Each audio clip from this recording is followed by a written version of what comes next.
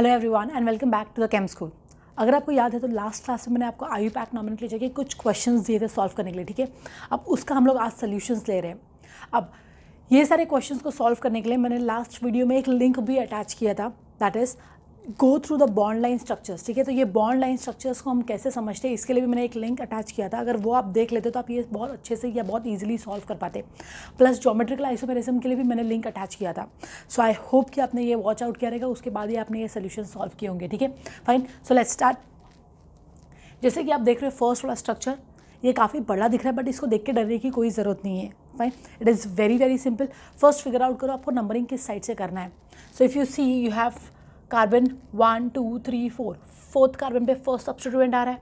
But if you go from the right hand side, first second third fourth fifth sixth carbon पे first substituent आ रहा है। So it is very clear that the numbering has to start from the first carbon. So let's do that. So it is 1 2 3 4 5 6 7 8 9 10 and 11. So we have done the numbering from the left hand side, ठीक है। अब देखते हैं कि किसको numbering नहीं मिला। अब जहाँ पे नंबरिंग जिसको नहीं मिला रहेगा वो अपना क्या होगा, साइड चेन। तो आप देख सकते हो कि फोर्थ कार्बन पे you have this 2 carbon which have no numbering, so this is going to be your side chain, ठीक है। And they contain 2 carbon, so 2 carbon का साइड चेन क्या होता है, इथाइल। मैं फिलहाल के लिए सिर्फ आपके समझने के लिए लिख देती हूँ। नेक्स्ट, सिक्स्थ कार्बन पे इस ब्रांच को भी नंबरिंग नहीं मिला, तो इस ब्रांच को सर्कल कर लेते हैं और इस साइड चेन का नंबरिंग देख लेते हैं। अब साइड चेन का नंबरिंग करने के लिए मैंने आपको क्या बताया था कि जिस कार्बन से, सपोज सिक्स कार्बन से ये जो कार्बन अटैच्ड है फर्स्ट, ठीक है, तो इसका नंबरिंग हम लोग क्या लेंगे, या तो हम लोग 1 ले सकते हैं या तो हम लोग 1 डैश ले सकते हैं। तो as of now I am taking 1, सो ये होगा आपका 1। वापस से लॉन्गेस्ट चेन इसमें सेलेक्ट कर लो, 1 2 3 एंड 4, राइट। और इसमें भी 2 में ये एक छोटा सा और सब ब्रांच है। फाइन, तो इस साइड चेन का नेम मैं लिख रही हूँ फिलहाल के लिए। सो आपको क्या मिलेगा, यहाँ पे 2 पे अपने पास क्या अटैच्ड है, methyl, so 2 methyl, right. And 4 carbon का आपका लॉन्गेस्ट चेन है यहाँ पे, सो 4 मिथाइल ब्यूटाइल। साइड चेन ही है ना, तो ब्यूटेन नहीं लिख सकते हम, ब्यूटाइल ही लिखेंगे, अल्काइल के फॉर्म में ही आएगा। फाइन, तो अब क्या डिसाइड करना है कि सबसे छोटा अल्फाबेटिकल ऑर्डर किसका है। तो यहाँ पे ethyl is starting from E but methyl is starting from M, right. So definitely हम लोग इथाइल सब्स्टिट्यूएंट को पहले लिखेंगे, right. So let's start with the naming. So ethyl substituent कौन से कार्बन पे अटैच्ड है, फोर्थ कार्बन पे अटैच्ड है, तो आपका नेमिंग क्या हो जाएगा, 4 इथाइल, राइट। नेक्स्ट, इसका नंबरिंग के लिए ये पूरा ब्रांच किसको अटैच्ड है, सिक्स्थ कार्बन को, सो देन 6। अब ये सबका वापस नंबरिंग किया है तो ये ब्रैकेट्स में चला जाएगा, ठीक है। अब यहाँ पे भी सेकेंड कार्बन पे आपके पास मिथाइल अटैच है, तो यही सेम नेम आप लिख लो अभी, ठीक है। So it is going to be 2 methyl, right, butyl. तो सिक्स्थ कार्बन पे आपका ये वाला जो साइड चेन है वो अटैच्ड है, इसके लिए हम लोगों ने सिक्स्थ कार्बन पे ये वाले साइड चेन का नाम अटैच कर दिया, राइट। अब देखते हैं अपना parent that is longest chain is of 11 carbon. So 11 carbon का अगर लॉन्गेस्ट चेन आएगा तो हम लोग क्या लिखेंगे इसको, अनडेक, राइट। अब उसके बाद आपका जो कोई डबल बॉन्ड है, कोई ट्रिपल बॉन्ड है, नहीं है, राइट। सो हम लोग का सीधा जो आपका लॉन्गेस्ट चेन है that is going to be alkane, so अनडेक N. I hope this is very clear to all of you. बहुत सिंपल सा नेम था, सिर्फ ये साइड चेन का नोमेनक्लेचर में आपको थोड़ा ध्यान देना है, ठीक है। अब जब भी हम लोग ऐसे लिखते हैं तो इसमें बहुत टाइम कंज्यूम होता है, therefore people of bond line, ठीक है। इसलिए मैंने यहाँ पे कुछ क्वेश्चंस आपको बॉन्ड लाइन में दिया है, और आपको एग्जाम्स में भी मैक्सिमम टाइम या किसी और बुक्स में अगर आप देखोगे तो मैक्सिमम टाइम आपको बॉन्ड लाइन ही देखने मिलेगा। So you should be very very familiar with bond line. अगर नहीं हो तो please watch out the link for bond line structure, structural formulas हम लोग कैसे देखते हैं या स्ट्रक्चरल रिप्रेजेंटेशन हम कैसे करते हैं, ठीक है। सो लेट्स सी, अब यहाँ पे हम लोग लॉन्गेस्ट चेन डिसाइड कर लेते हैं। सो लॉन्गेस्ट चेन डिसाइड करने के लिए क्या करेंगे, हम लोग वापस से सब्स्टिट्यूएंट देखेंगे कौन सा साइड अटैच्ड है, कार्बन। लेफ्ट हैंड साइड से जाते हैं, so this is 1 carbon 2 carbon 3 carbon 4 carbon and 5th carbon, 5 carbon है अपने पास, ठीक है। क्लोरीन एंड ब्रोमीन आपका सब्स्टिट्यूएंट अटैच्ड है। सो यहाँ पे देखो 1 2 3, थर्ड कार्बन पे आपका डबल बॉन्ड जा रहा है, जबकि यहाँ से अगर मैंने किया तो 1 2 सेकेंड कार्बन पे आपका डबल बॉन्ड आ रहा है। हमने बोला था कि डबल बॉन्ड प्रायोरिटी होता है और डबल बॉन्ड को लोवेस्ट नंबरिंग मिलना चाहिए, तो हम लोग नंबरिंग कहाँ से करेंगे, from right hand side. So you have 1 2 3 4 and 5, clear है। नेक्स्ट, ये आपका सब्स्टिट्यूएंट होगा, ठीक है। तो आप पूरा नेम चाहो तो पहले आप लिख सकते हो, तो पूरा नेम के हिसाब से अपने पास 2 पे ब्रोमो है और अपने पास 3 पे क्या है, क्लोरो। अल्फाबेटिकल ऑर्डर के हिसाब से ब्रोमो पहले आना चाहिए। So you will say it is going to be 2 bromo then you will say it is 3-chloro, right? Longest chain is of 5 carbon, so pent, right आपका डबल बॉन्ड का position second, सो 2 क्योंकि double bond है, pen 2 इन, ये आपका पूरा नाम हो गया। लेकिन जैसे हमने बोला था कि डबल बॉन्ड के केस में आपके पास सिस या ट्रांस नोमेनक्लेचर आएगा, ठीक है। तो सिस एंड ट्रांस के लिए आपको प्रेफरेंस डिसाइड करना पड़ेगा, राइट।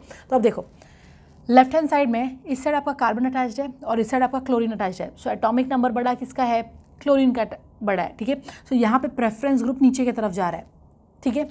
जबकि आपके राइट हैंड साइड में यहाँ पे ब्रोमीन अटैच है और यहाँ पे कार्बन अटैच्ड है, तो एटॉमिक नंबर बड़ा किसका है, ब्रोमीन का। तो यहाँ पे प्रेफरेंस ग्रुप कौन से साइड जा रहा है, ऊपर की तरफ जा रहा है, ठीक है। तो आपको दिख रहा है कि प्रेफरेंस ग्रुप्स ऑपोजिट साइड जा रहे हैं, तो ये लोग हो गए ट्रांस, और ट्रांस को हम लोग किससे रिप्रेजेंट करते हैं, कैपिटल ई से। ट्रांस जैसे स्ट्रक्चर्स को हम लोग किससे रिप्रेजेंट करेंगे, कैपिटल ई से। तो आप ऐसे भी कर सकते हो, आप पूरा IUPAC नोमेनक्लेचर लिख दो और उसके बाद आप सिस एंड ट्रांस लिख सकते हो, या फिर अगर आपको इसको पहले लिखना है तो आप डेफिनेटली इसको पहले लिख सकते हो, इसमें कोई प्रॉब्लम नहीं होना चाहिए, ठीक है। Now let's go to the next one, that is third structure, ठीक है। अब हम देख सकते हैं कि आपका सारा जो अटैचमेंट है, सब्स्टिट्यूएंट है या साइड चेन है, वो सब राइट हैंड साइड में कॉन्सेंट्रेटेड है। तो हम लोग नंबरिंग कहाँ से स्टार्ट करेंगे, वहीं से स्टार्ट करेंगे। प्लस डबल बॉन्ड का भी देखो यहाँ पे नंबरिंग 2 आ रहा है और यहाँ पे भी डबल बॉन्ड का नंबरिंग 2 ही आ रहा था। बेनिफिट क्या मिला, डबल बॉन्ड को भी छोटा नंबरिंग मिल रहा है और साइड चेन और सब्स्टिट्यूएंट्स को भी क्या मिल रहा है, छोटा नंबरिंग मिल रहा है। इसीलिए हम राइट हैंड साइड से नंबरिंग स्टार्ट कर रहे हैं, fine. So let's see. So carbon मैंने आपको बोला था, पहले मैं आपको डॉट से दिखा देती हूँ so that it becomes easy for you. सो ये सारे आपके कार्बन्स होंगे, लाइंस के जो भी कॉर्नर्स वाले हैं पार्ट, वो सब आपके क्या होंगे, कार्बन्स होंगे। नंबरिंग कर लीजिए।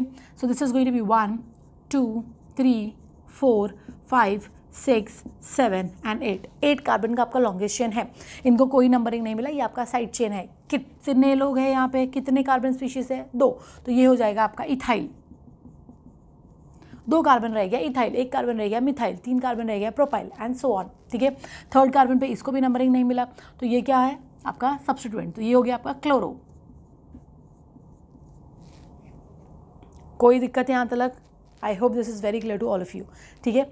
अब इसमें प्रॉब्लम क्या है, क्योंकि यहाँ पे मल्टीपल डबल बॉन्ड्स है, आपको सबका सिस या ट्रांस ई या जेड बताना पड़ेगा, ठीक है। तो हम लोग सबका ई या जेड जो है उसको हम लोग बाद में लिखेंगे, पहले हम लोग पूरा इसका IUPAC लिख लेते हैं, ठीक है। So let's see. Third carbon पे क्लोरो है और फोर्थ कार्बन पे क्या है, इथाइल है, तो हम लोग पहले किसको लिखेंगे, क्लोरो को। सो आपका नेम क्या हो जाएगा, it is going to be, let's say यहाँ पे लिखते हैं 3 chloro then 4 ethyl, right. Longest chain is of 8 carbon, so oct, ठीक है। नेक्स्ट उसके बाद आपका जो भी डबल बॉन्ड है उसका नंबरिंग कर लीजिए। तो सेकेंड कार्बन पे है, फोर्थ कार्बन पे है एंड 6 कार्बन पे है।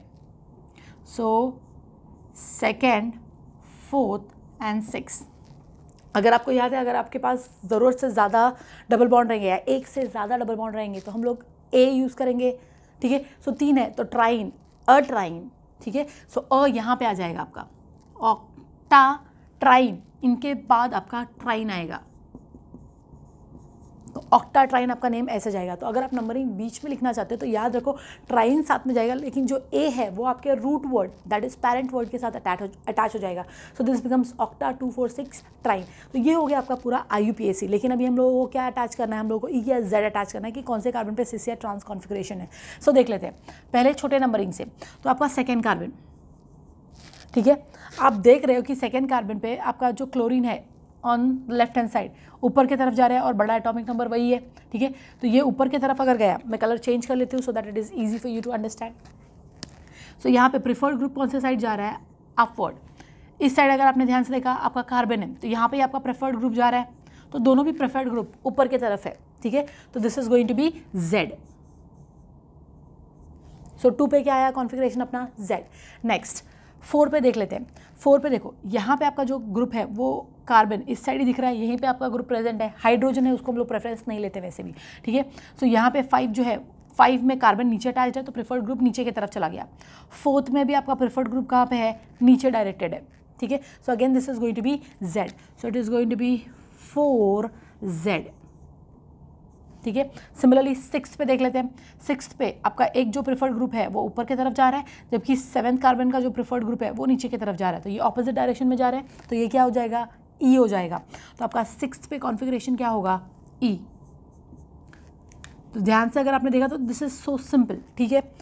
पहले IUPAC लिख दो, उसके बाद आप ई या जेड कॉन्फ़िगरेशन अटैच कर देना, डिपेंडिंग अपॉन कौन से कार्बन पे आपका डबल बॉन्ड है। छोटे नंबरिंग से बड़े नंबरिंग तक आपको नंबरिंग करना है, ठीक है। आप 6 पहले नहीं लिख सकते, आपको 2 ही पहले लिखना पड़ेगा। So just take care of this is going to be very very simple for you if you follow this rules, ठीक है। Now let's talk about the 4th one. वापस मैं आपको कार्बन्स दिखा देती हूँ। सो आपका ये सारा कार्बन्स होगा,